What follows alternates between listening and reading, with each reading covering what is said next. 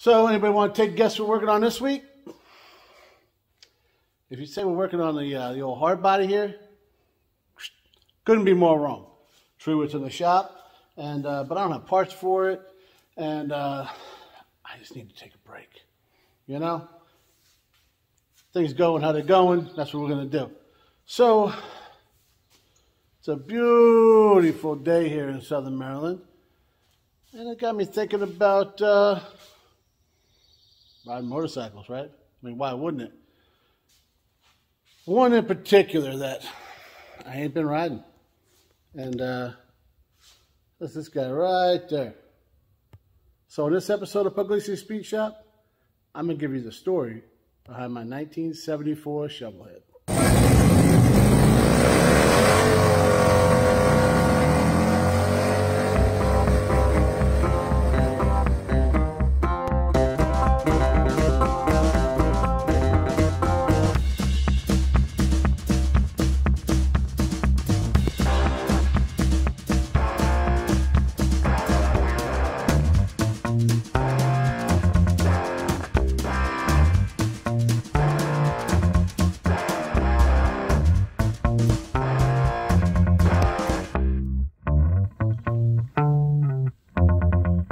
Alright guys, so like I said, I'm going to tell you all about my 74 Shovelhead. Now you know, in order for me to tell you this story, I got to tell at least like one or two others, right? I'm gonna do my best, alright? So, I used to ride constantly, right? I started riding in like 99. My buddy Greg taught me how to ride on this, what was it, a 89 Kawasaki Ninja EX500. Oh yeah. Serious machine. Actually, it's probably the most reliable bike on the planet. He scooped it up for like a couple $100, rode it for a while, went and got something new, and I scooped it up from him for a couple $100.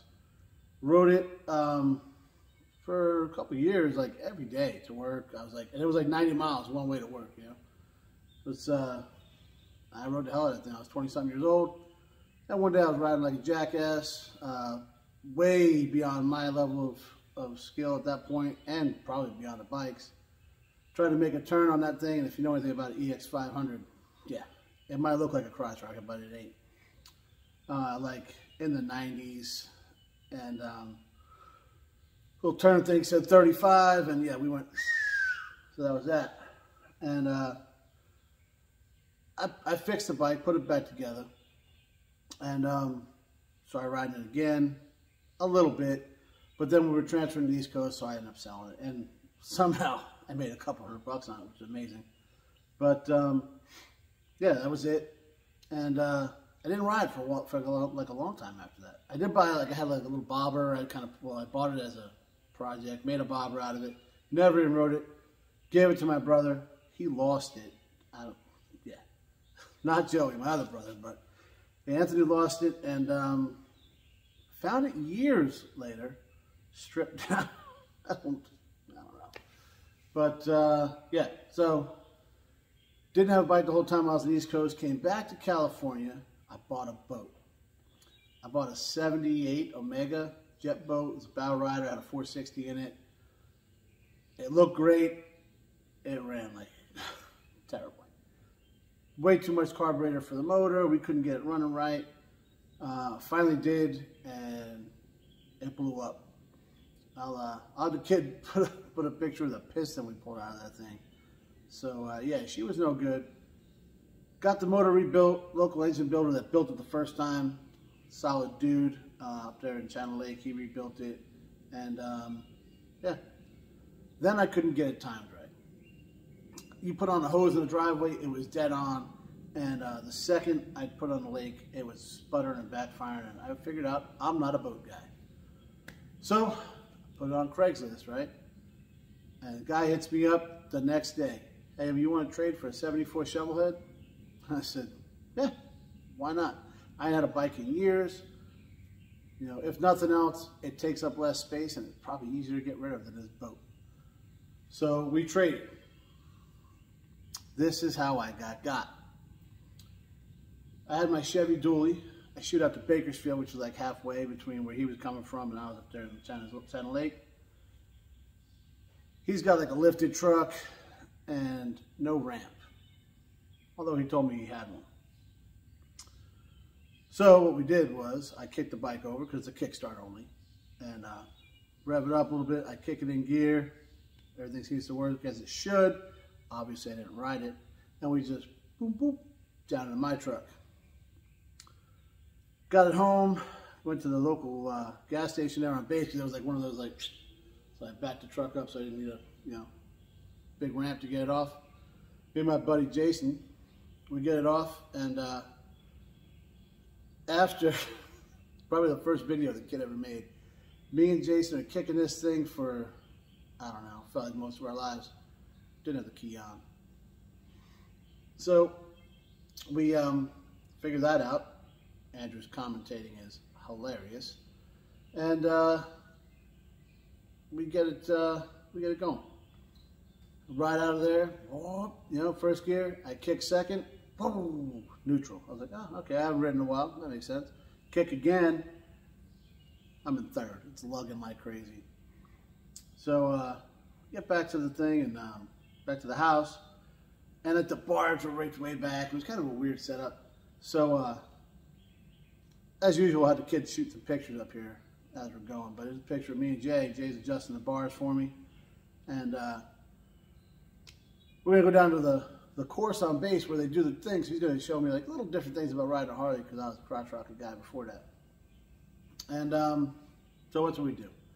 We shoot down there, and again I'm like, man, I'm in third gear. So I was like, hey dude, he's a Harley guy for quite some time. So hey man, why don't you ride this bike and tell me what's going on? So he does, and he says, hey dude, you ain't got no second gear, which was exactly what I figured, but I just didn't want to admit to myself. So, yeah, I got. So what are you going to do, right?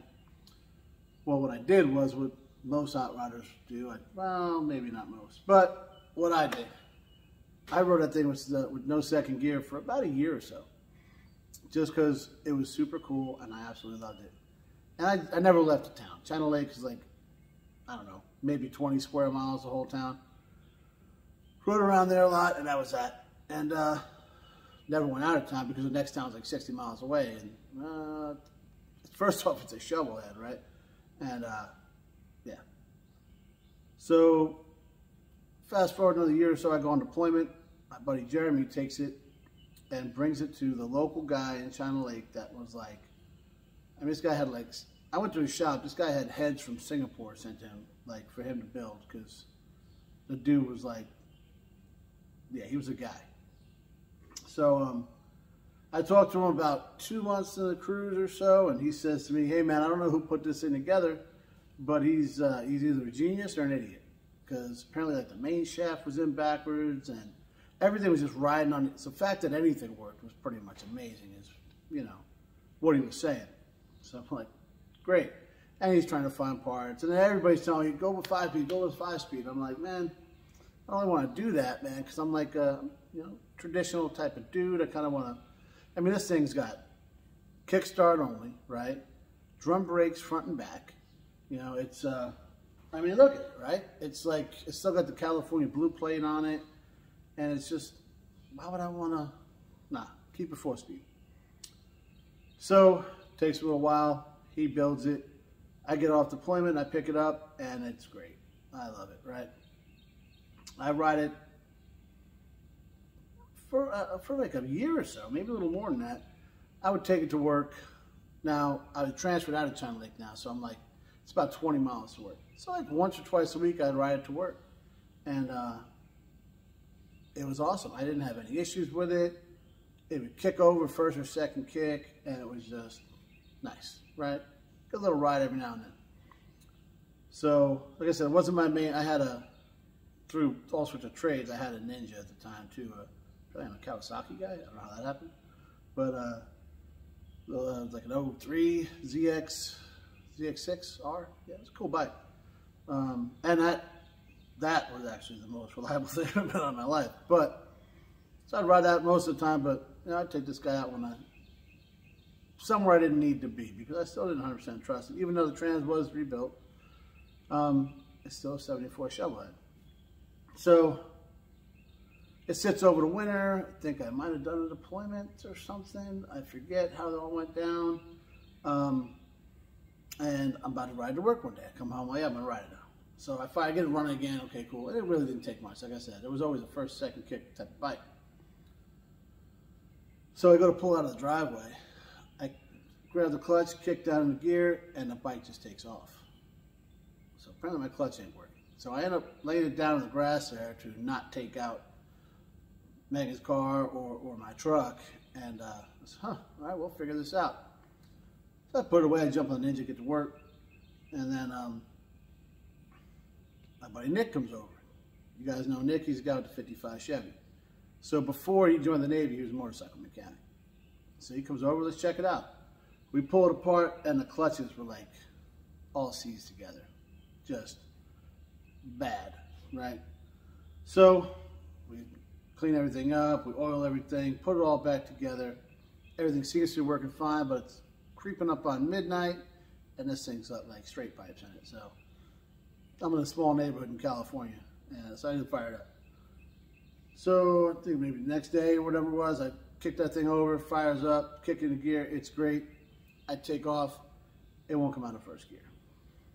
I'm like, you gotta be kidding me, man, right? So that was that, right? I put it away. All right, Nick's gonna come over and check it out. Well, I ended up transferring, and it was a whole thing, and that's how I ended up here. So we go out and buy an enclosed trailer just for this bike because I absolutely love this thing. Stick it in there. Megan tows it cross country because I'm driving the moving truck with my 65 behind it. It turned into, you could have wrote a country song about this move, right? I think I mentioned it before with the truck when I told that story, but it was bad, all right? Megan's transmission goes out in Virginia. My buddy tows the trailer the rest of the way. We get everything settled. It takes, so it seems like forever to get settled in this house. Finally, we're good, right? So, all right, let me mess with this bike and see what's going on, right? So this was like November we moved there, right? And it's, the East Coast, Maryland, it's still cold. So it was like March time frame. And I'm like, all right, let me see what's up with this bike. Get it running, kick it over. She's idling great, just like always, right? Kick it into gear, okay. Now, Nick was actually moving. I was with him out in California. He was moving here too, so I was like, well, let me see what's up. So I'll get a job for him if we can't get this right, So I jump on the bike. I take for a ride. It runs like $1 million. It's kicking through all the gears. It's downshifting. I'm like, what happened? I did nothing. We did nothing from this time, right?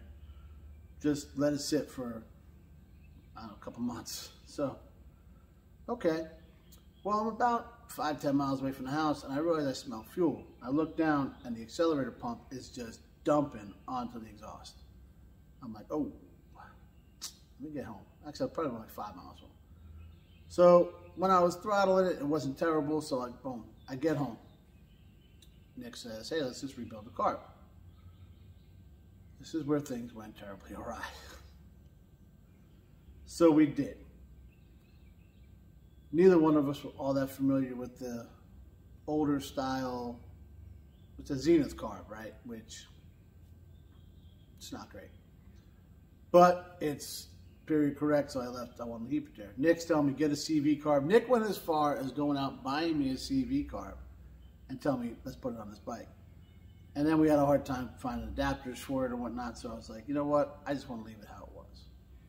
So we do that. It's got like a leather plunger style, and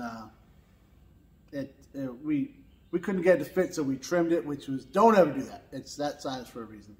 So it didn't work, right?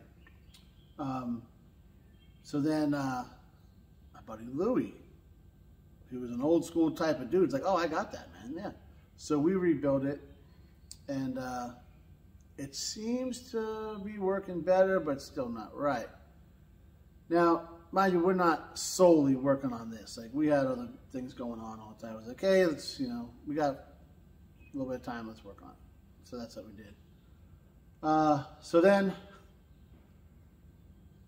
I kind of just got frustrated, stuck it in the corner, and said, I'll get to it when I get to it. Well, then I meet Kevin, and hey man, let's get that thing going. Because I didn't have the Road Glide at the time, I didn't have the FXR.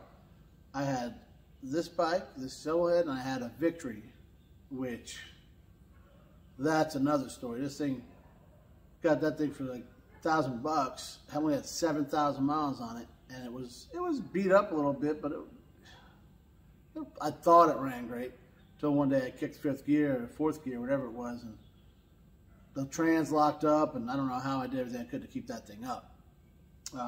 That's still, since long gone. I gave it to my brother. He ended up selling it. Another story out of my life and Joe, so we're good. So Kevin's like, let's get the Shovelhead going. So that's a solid plan. Let's do that. Kevin comes over. It was Christmas Day, and we start, let's rebuild the cart. So we do. We used part of the so another problem is these rebuild kits are not very good that you get for these Zenith carbs. They're made in China. They're whatever. So after like 2 or 3 rebuild kits, we had all the proper parts to make this work. So we put it all together, and Kevin, he's thorough. So hey man, fuel filter, fuel lines, pet cut, let's do all that stuff. So we did. We did all of it. Whole fuel system's legit, and it works flawless. Cool. Twist the throttle, spits out like it should. Everything's dead on. Okay, cool. So now I got a rebuild carb, a new accelerator pump. We got new fuel lines, new everything. Throttle cable. I mean, everything is new. All right, man, we should be good to go. So we start kicking on his bike, and we ain't got no spark. Now I've been sitting 2 years now, probably at this point in the game. Okay. Maybe longer, maybe 3. I don't know. It was a minute. Okay. So we start messing with it, looking for spark, looking at stuff. Kevin sees the wiring. Now, I probably should have told you this in the first place. This bike, so 74 rate, which is AMF years. So everybody cries about the AMF bikes. My personal opinion, if AMF, yeah, I get it, they're a bowling alley place or whatever, bowling alley company. If they didn't buy the company and run it like they did, it would have gone away. So, you know what?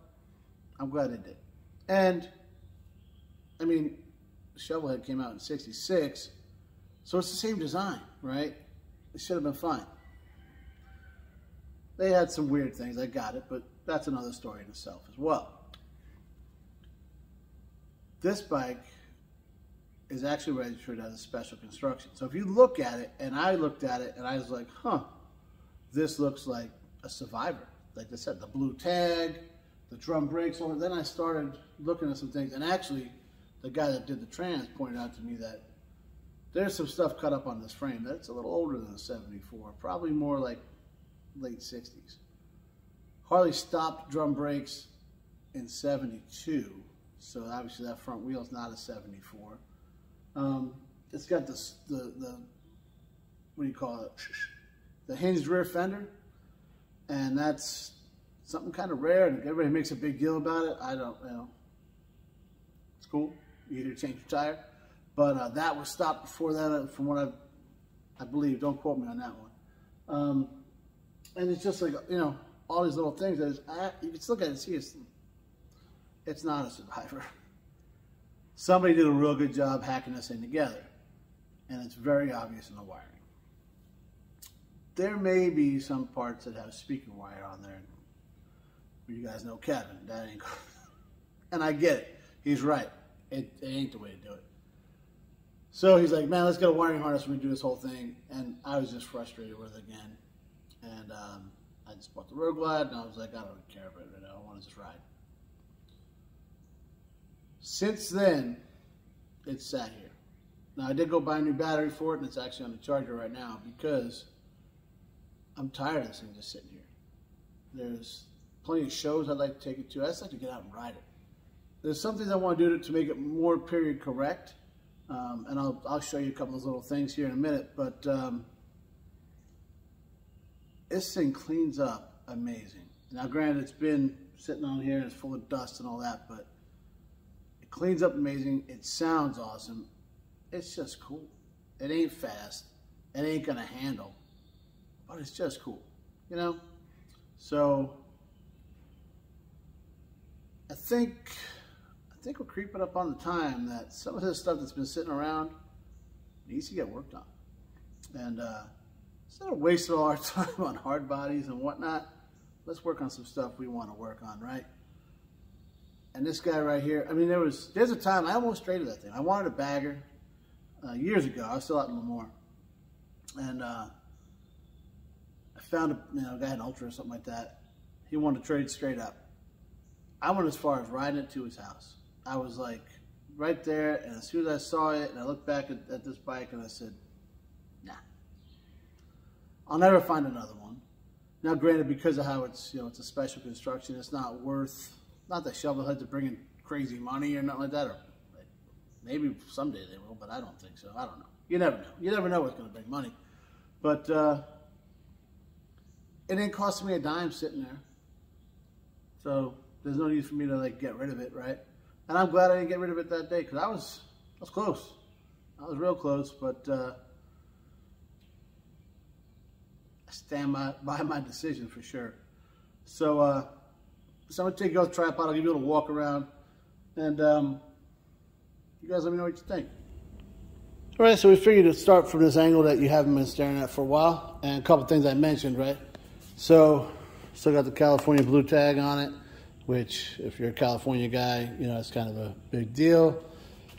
It's got the swing rear fender here, which, and look at this pinstripe. You don't always see it. This is all hand done, right? It's not like some sticker crap or whatever. And the dude even, he signed it down there. You can tell it ain't perfect. That's what I love about it, right? So, it's got the same exhaust like every Shovelhead has on it, just straight piped, It's kind of like an early Dyna frame, maybe, I guess, with the, I don't know. But it's a kickstart only, which, yeah, we'll leave it at that, right? You see, got the pinstripe all up here. I love this old symbol. Zenith carb, all brand new. This is where our issue is right now, or at least we think, but we'll get there, right? Got here. Ooh, that doesn't look good. Let's see. Do I have a rear brake anymore? Maybe. It's been sitting for a while. That's yeah. Oh gosh, yeah, that needs replaced. We'll put that on the list. If you notice, the only peg is here, and that's because your front brake pretty much sucks. So you need to stand on this guy to make it stop. So since that's what's going on, we're going to get that right. That back brake actually works really well. The front drum pretty much just holds you on a hill, no matter how you seem to adjust this thing. So it's got the old Avon tires here, which yeah, they've seen better days. And these things are, I got this bike 2009. These tires are on it. Yeah, they're getting replaced. This is one thing I added, and I love it. It's like an 80s little tool bag, because there ain't nowhere to put nothing on it, So this I added. Kind of regret that. That's the My First Harley mirrors. They will be coming off. This I didn't add. I thought this was reflectors when I first got the bike. It's actually turn signals, and I see what he tried to do, but they are not very correct. It doesn't look very good. So I don't mind a little shade on here. Here's your high beam. Yeah, that's that. And actually, here's your rear turn signals. So you just tried to make it slim, and I appreciate that, but kind of missed the mark on some things, I think. So here, I told you I was charging the battery. Look at how big that guy is, huh? It doesn't do nothing except for keep the circuit going, right? I don't think Megan would ever sit up here, and I really wouldn't want her, because this is kind of, like I said, brakes alone, guys, These things are, so here's some of the scariness, right? We got, yeah, lots of stuff done like this. I didn't do this, guys. Not to say I wouldn't, but I didn't. So this is what, yeah, it's not good. So that's what needs done, is this wiring stuff. And I am definitely getting the itch to get it done because, well, there's a few reasons. Number one, this bike is badass and I want it on the road. I want to ride it. I want to enjoy it. And there's a couple things I want to do to it. But and it just cleans up. I'm telling you, you get it, right? You get it. And we got this other project over here that we picked up from a friend for nothing. And I want that thing up on the lift. And I want to be able to ride that thing. So that's it. You know, doesn't seem like rocket science. But, yeah. Well, there you have it, guys. The story of my 74 Shovelhead. How I got it. Why I still have it. Which that should be easy to figure out, right? Why she's been living on the lift and became nothing more than a cool backdrop for the channel. Now you know all those things. So leave a comment down below. Let me know. You want to see us get this thing going? You know, I'd like to see it going. I'd like to make a big thing on the channel of kind of all the Harley stuff because this guy needs to be back on the road. We got a little bit of work to do on the road glide because, we got a trip coming up. I'll tell you what. And we got some work to do on this FXR since, well, you know. So, like I said, leave a comment. Let me know what you think. Till then, like, share, subscribe, ring the bell, tell a friend, and as always, thanks for watching, guys.